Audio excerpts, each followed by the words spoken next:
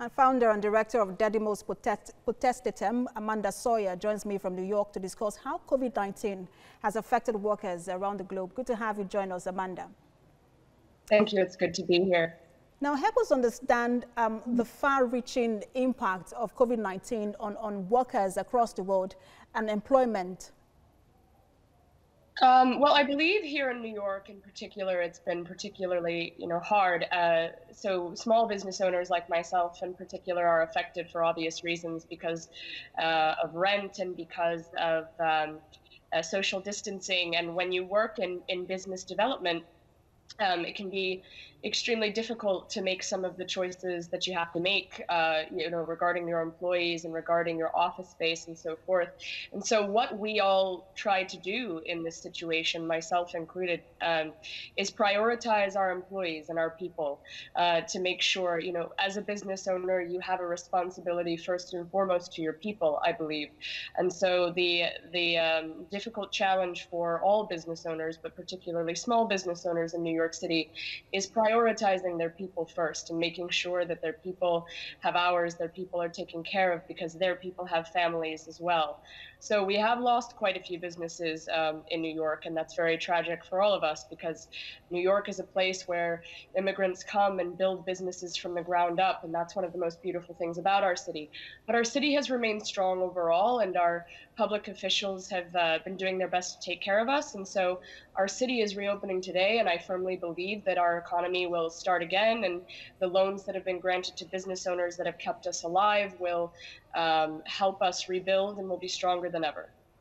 Right, so you mentioned small businesses, and in countries like Nigeria and developing nations, small businesses will provide about 80% of the jobs, and we see that some of these businesses, especially those in event planning and tourism, are the hardest hit. What can you tell us about that in the U.S.?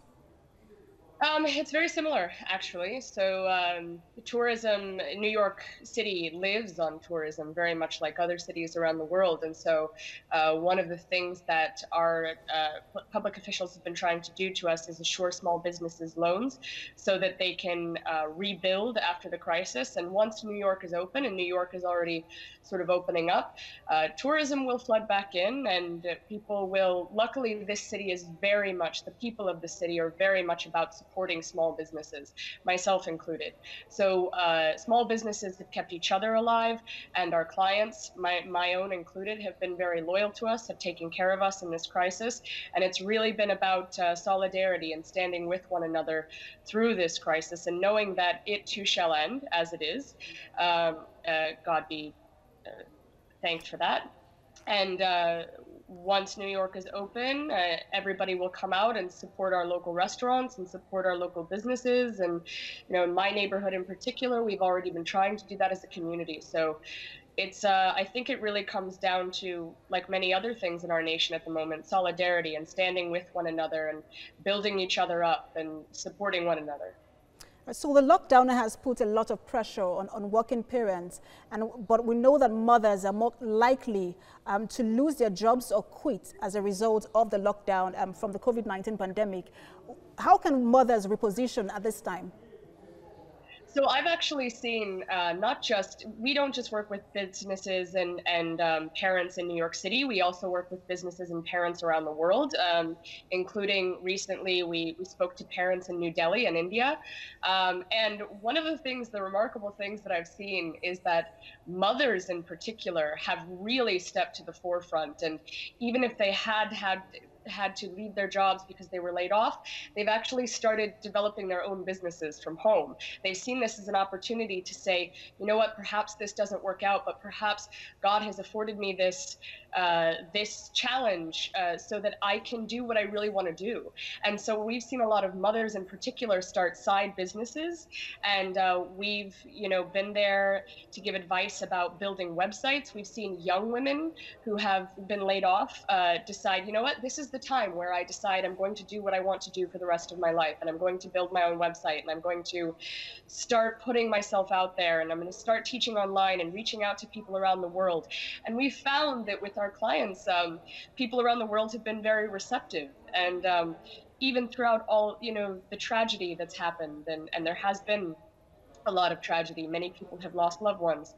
We've seen mothers in particular step up and say, you know what, we're not going to allow this to crush us. Instead, we're going to see this as an opportunity. We're going to have a growth mindset, and we're going to seize the day and do what we want to do, and put ourselves out there.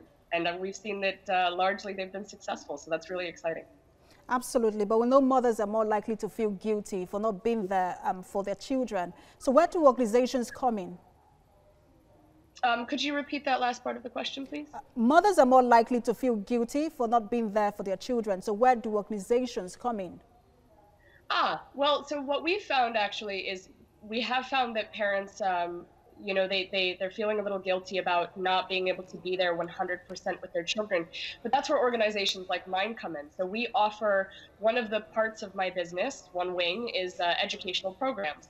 And so we've been offering academically stimulating educational programs that teach young children how to advocate for themselves. So we have a lot of debate programs, and we, not just for high school and middle school students, but also elementary school students, because we believe that inculcating these skills of advocacy in children at a young age, and inculcating leadership skills like initiative, like conflict resolution into children at a young age, starting from 5, is actually preparing them to advocate for themselves and for others. And so my organization has actually, thank goodness, really thrived in this pandemic, because we've had a lot of parents that have come to us and said, you know, we need this 3-hour block where our children are engaged and they're doing something, but we don't want them to do something silly. We want them to do something that complements the educational skills they're learning or complements the lessons they're learning. So we've developed tailored programs that reinforce the lessons that students are learning in school. So if they're learning about a certain thing in biology, we'll encourage debate topics where they can discuss biology. So all of the things that they're learning in class are reinforced by these extracurricular programs. All right, Amanda, I'm afraid we do have to leave it there. Many thanks for sharing your perspective with us.